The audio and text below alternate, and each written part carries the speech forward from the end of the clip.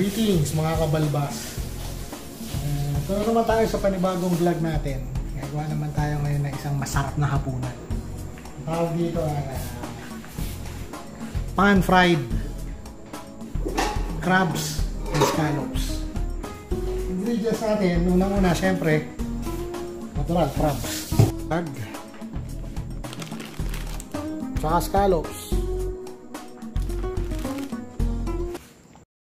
Step 1, syempre, iinit mo muna yung kawali pala tawag doon. Okay? Init muna natin. Bawang, luya. Pagkatapos mo syempre ilagay yung butter. Pero una, dapat makita mo muna kung mainit na yung kawali. Ngayon, tignan natin kung gaano kainit na yung kawali. No? Pero syempre, huwag mo ipuin kasi mapapaso ka. Mainit na, lagyan mo yung butter. Dapat generous amount ng butter ang ilagay mo.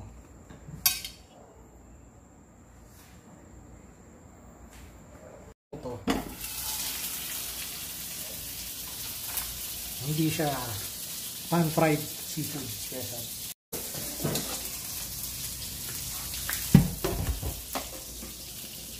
Hindi mo masyadong malapit. Kailangan syempre tunaw na tunaw yung butter bago mo ilagay yung bawang, ang luya.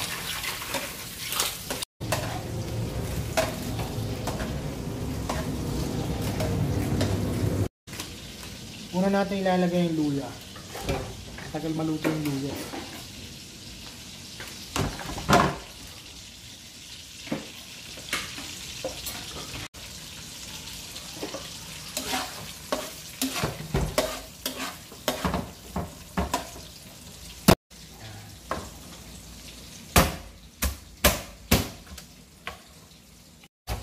Hinahati natin yung alimasag para mas marami tsaka mas ma-absorb niya yung butter tsaka yung flavor ng bawang.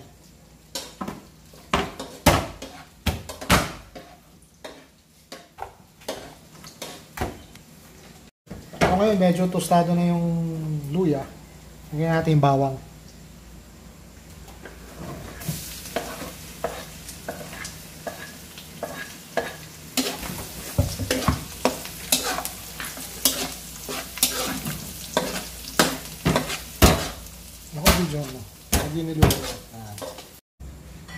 Okay, mga kabalbas.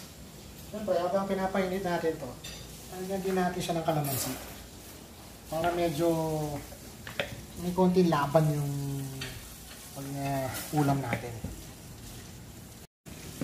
Pero ilalagay natin siya kapag medyo luto na.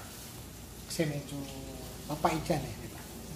Medyo paluto na, tsaka natin papatakan ng kalamansi para magkakilala sila ng cooking wine.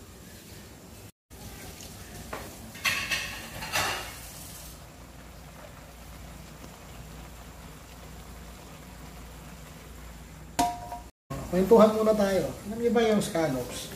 Marami nakukuha niyan dito sa Pilipinas. Kaya hindi mo na kailangan mag-import. Scallops, alimasag, seafoods. Any seafoods marami rin sa Pilipinas. Kaya sabi nga nila, dito na lahat na kailangan mo. All you have to do is look for it. Yan, so medyo ito na siya. Medyo tutustahin lang natin ng konti. Kala ko tumigil na mag-record, lumabas pa yung timer.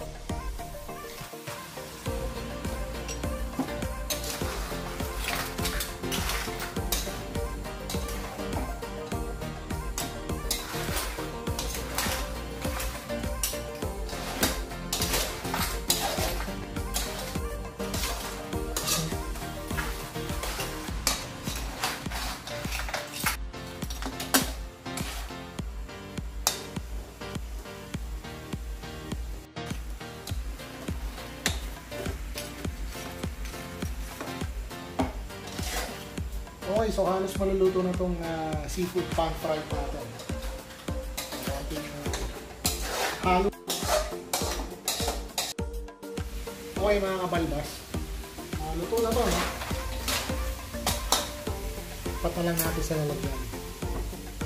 Bago natin lagyan ng kalamansi.